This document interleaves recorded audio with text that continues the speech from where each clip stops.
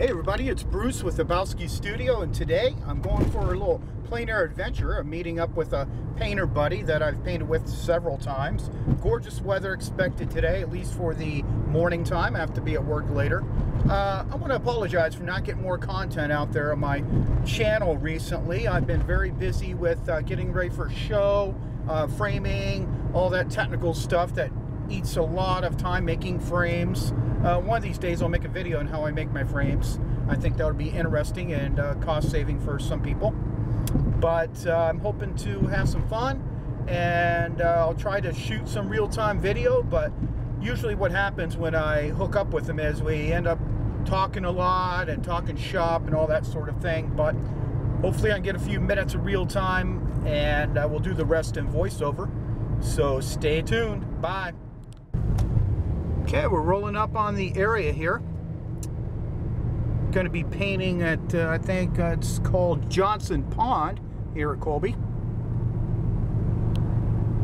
Here's the view. And that's what I'm hoping to do a painting of today. We'll see. Hey everybody, how's it going? Thanks for joining me for this video. It's been a spell since I've posted one, and I apologize for that. Like I said, I've been very busy with some art-related things that have taken a lot of time, and rather than just put out something quick, I want to make sure it has some substance, so I apologize. Happens sometimes. So here I am, I'm working on a 9x12 tone gray panel. I like the gray tone to work on. This particular surface was a little bit absorbent with the gesso that I use. I've experimented, like I have mentioned in the past, with an oil ground priming that I enjoy very much. I think I might just stick with that from now on, quit jumping around so much. But so when you put the paint on in the stage, it's very it sucks in a little bit as you go along.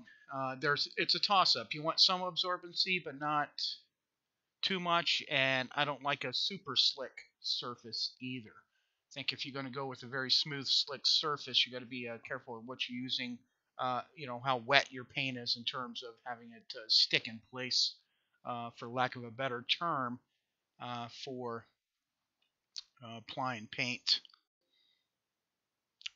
Now, the palette I used for this piece was titanium white, ultramarine blue, cerulean blue, cad yellow light, some cad yellow, alizarin crimson, cad red, and I do believe I did use a little bit of black also.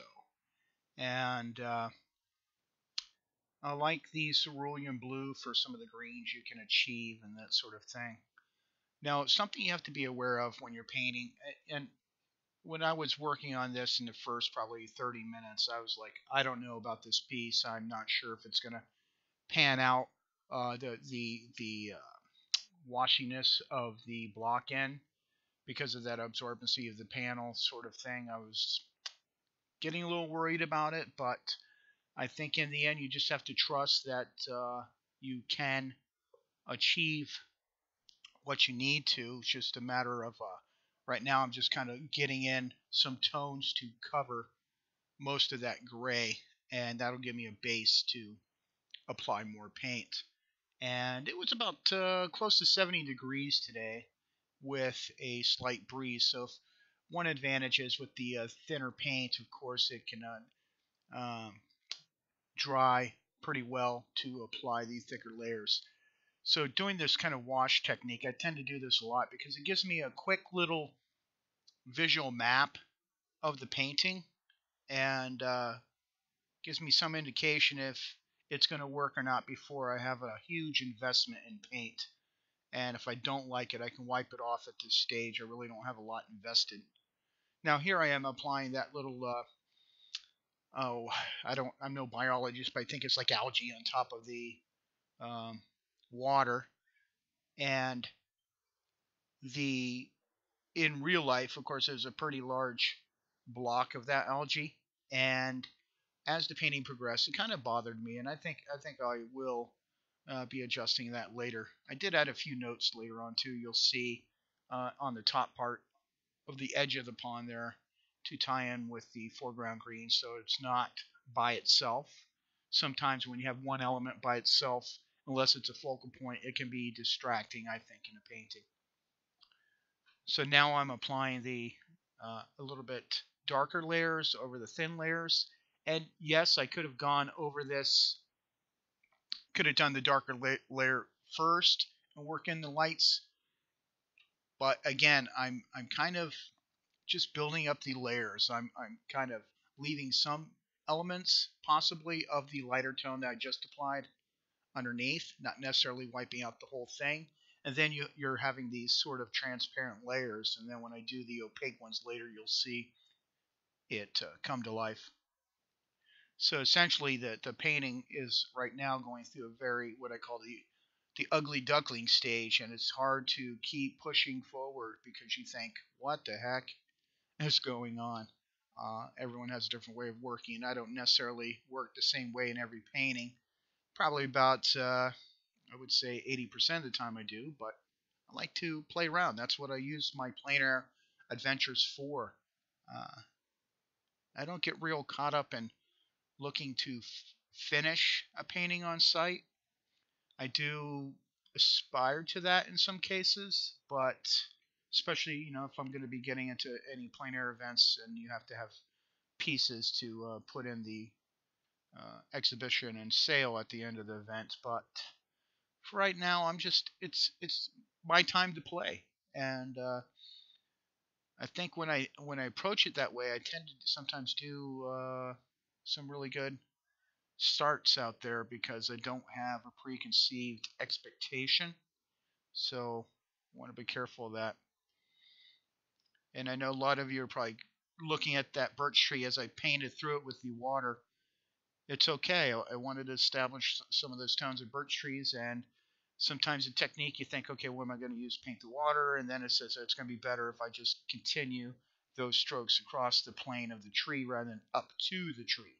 So there's no disconnect. And I know that I can blend that into the damp paint that's already there on the birch tree. Now here I am with my Dagger brush. I really enjoy playing around with these Rosemary and Company Dagger brushes. It really helps me suggest some of that crumbled kind of dried grass along the edge of water. Getting some different values within the grass. So then later on you'll see I can apply the icing on the cake.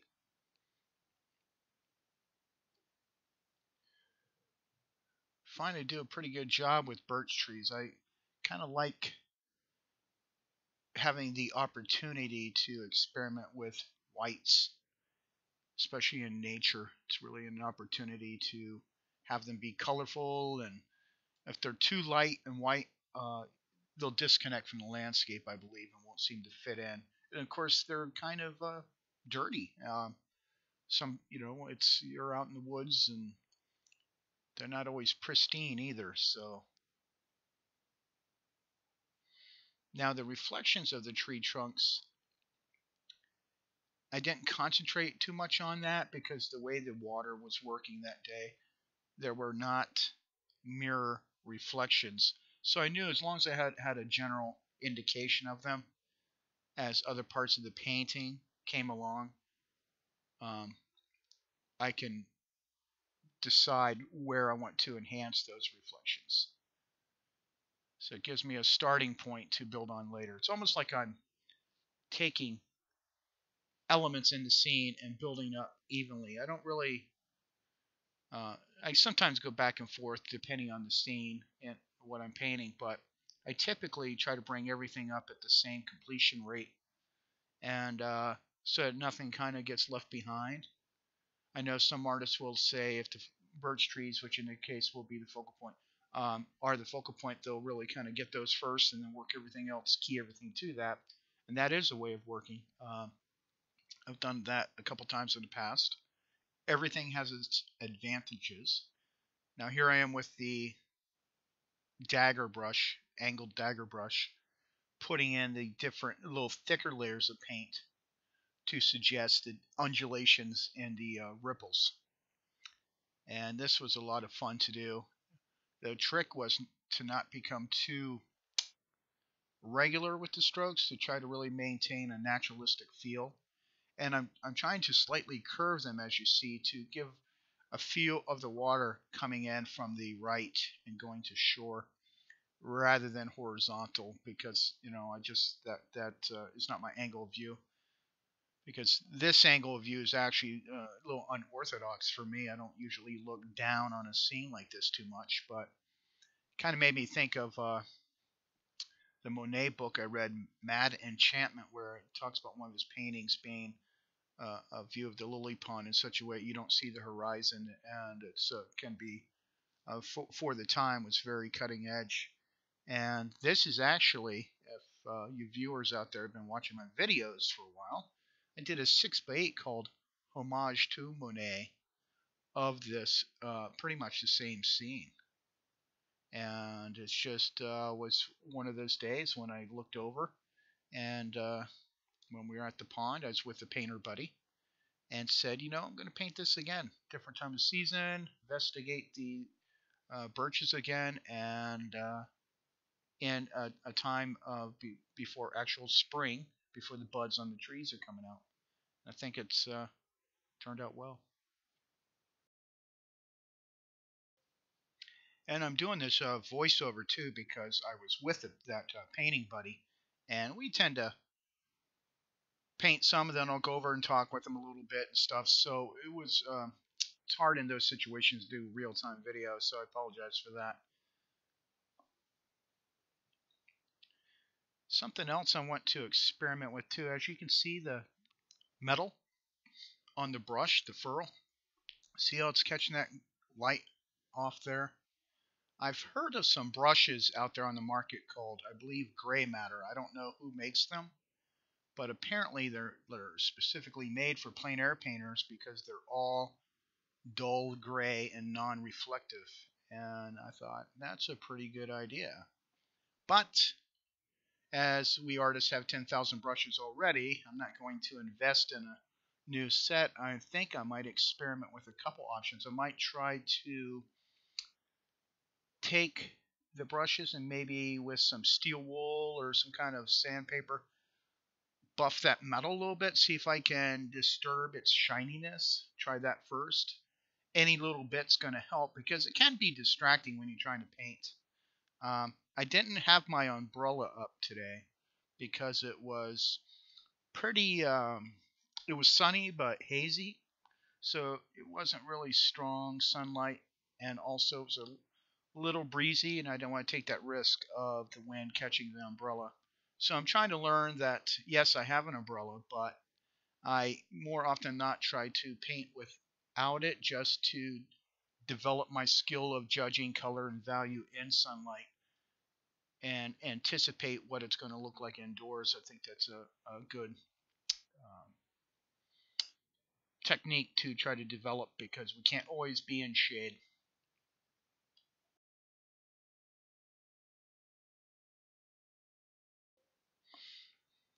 And I'm excited. This coming weekend, I'm actually meeting up with another painter that I've never painted with before.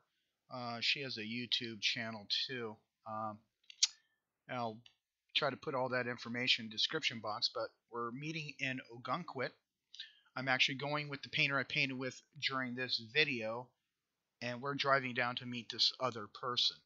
And I'm really looking forward to painting in Ogunquit because I've never been there before. My original plan was hopefully to stay there overnight, but that's just not going to work out. That way I can spend some time. It's not terribly far from the house, but far enough that I can't just shoot down there anytime I want. She wants to paint some downtown buildings, and I want to work on some plein air urban work also. And then after we get done there, me and Ed will probably go down to the beach or something like that and paint some coastal. I want to get a coastal painting in. I really want to try to expand and offer different types of videos for you guys. And I like the rocks along the main coast. It plays into my structural tendencies with my paintings. You see me paint buildings and that sort of thing. Starting to bring the birch trees to life. You see how, like in the beginning, it was going through the ugly stage? You just got to trust. Now I get into bits and pieces of a little more chromatically strong color. And against all those grays that I've mixed, it really starts to sing. And really something to get excited about when it happens.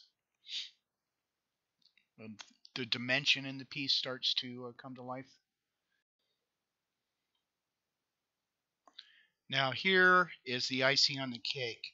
I've mixed up a lot of paint, and I pick it up with my round brush, and I just pull that edge of highlight along that birch tree, and it just pops to life. I love doing this when you get to this stage in the painting, because I have enough patches of color in other parts of the composition. I can now judge how chromatically I want to make this highlight in relation to the other tones in the grass and that sort of thing. And it was just so much fun doing this. And you can see the key is you can get away with a few strokes, pick up more paint, get that thickness on there, because you have some pretty wet paint already on there. So it's going to intermix a little bit. And you'll see a way I get around that later on to adjust them even more. So just really starting to get that dimension. I find that if you get a couple values, you got a dark, a mid-tone, and a light in a shape, right away you can get a sense of realism right off the bat. Then you can nuance the tones within that as long as you stay within the value range. Like anything I put on for highlights now won't be as bright as those highlights on the birches. That's like where the eye is drawn in, and that's why I like the water coming in from the right, kind of everything kind of pushes in to over there.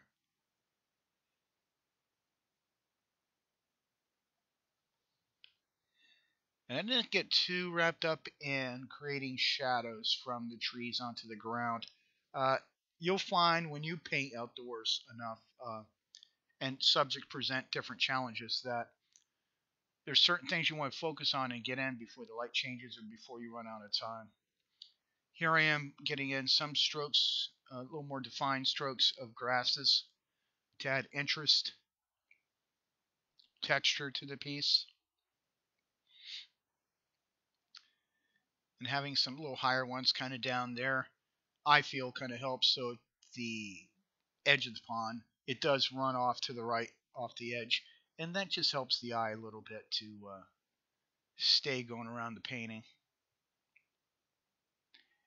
Put a few strokes. I try not to overstroke the paint, so to speak. Here I am putting a couple of the dark spots on the birch trees here and there. Some dots might mix a little more into the wet paint already there. Other times I'll have a little darker paint and it'll be darker spot in the shadow of the birch. Same kind of technique I use for the dry grass along the edge, of just putting in some darker strokes within the light value, starting to bring out the foreground grasses. Our tendency, our eye can see everything we're looking at, because one thing is, you're on site and you're looking at the scene. Well, wherever you're looking, you can see all the detail.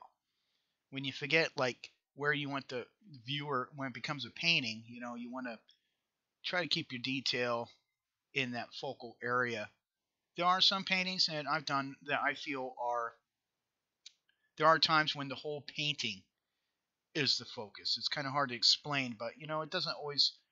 To me, there are no rules, but I find sometimes in the landscape paintings, having some areas obviously be the strongest edges, chromatic color, that sort of thing, to draw the eye to different parts is effective. Going back and forth to different parts as I bring up the levels to each other a little at a time. Calls for other parts to be brought up a little bit to keep that relationship of contrast going, like how much I want to enhance detail in those supporting areas, that sort of thing.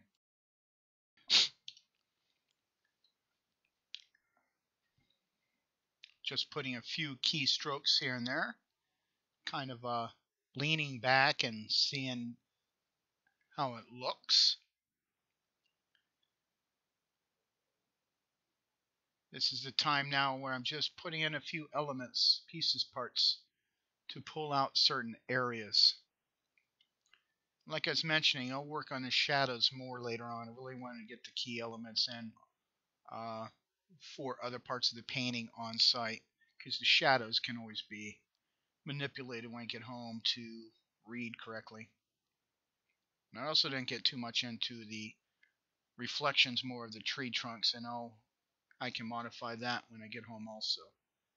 It wasn't, it's only a couple percentage of effect that was needed to be worked on. I don't want to spend time in the field doing it.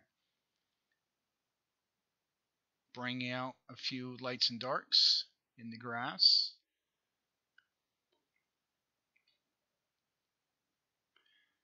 And working on the nice delicate limbs of the birch tree.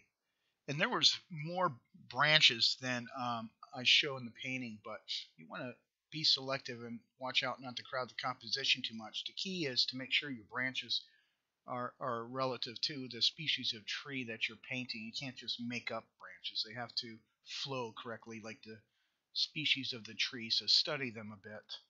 Doesn't mean you need to be, you know, a tree expert or anything, but just observe.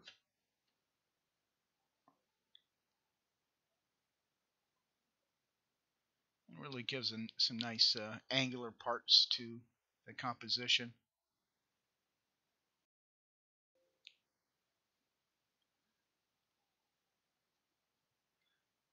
So far I'm pretty happy with it, except for I gotta really adjust that bit of algae stuff there. Modified that a bit. It was really hard to decipher kind of how to structure it. Now here's the icing on the cake I was talking about. This palette knife I carry in my box. I don't even think I've ever used it yet, but it was very good effect here with putting really thick highlights on the very edge of those birches. It really brings them forward. I didn't do it with the distant trees because obviously these trees I'm working on are more forward to the viewer, but also the focal point. So super nice effect.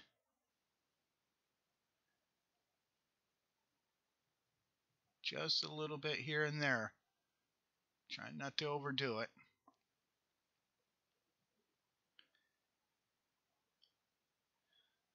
And I like to do things in odd numbers so that not just those two trees, but one more tree, and call it good. Now here I am using that same palette knife to add some rough texture to the grass that just around those couple birches. I think that adds a nice effect to the piece. Really creates that dryness I wanted to the grass. So I'm going to be wrapping up the painting momentarily. I hope you enjoyed this one. Sorry if it seemed like I talked so much, but I really want to share information with you guys on this. So if you're new to the channel, please subscribe and check out more interesting content. I do all kinds of different videos on different subjects. So until the next one, and hopefully it will be a Vogunquit. We'll see how it goes. Thanks for joining me. Bye.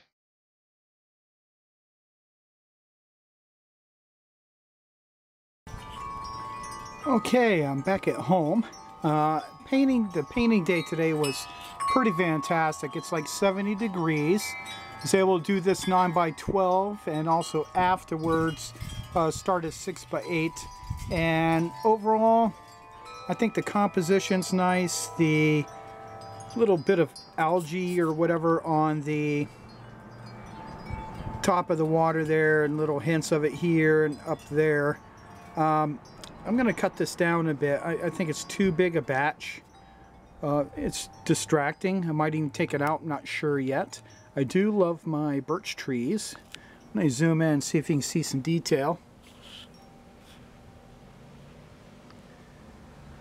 I used a palette knife for the very edge of the lit side to get that laid on, and also in a little bit of the dry grass. I'll do a little more of that to build up some paint texture, but pretty happy with it. Okay, everybody, I want to thank you for joining me for this painting adventure. Had a lot of fun today, and if you're new to the channel, I invite you to subscribe, and for everyone else, thank you for checking out my videos. I really appreciate it, and don't forget to take a look at the Patreon link down below. Help support my channel if you can. I'd really appreciate it. And until next time, bye.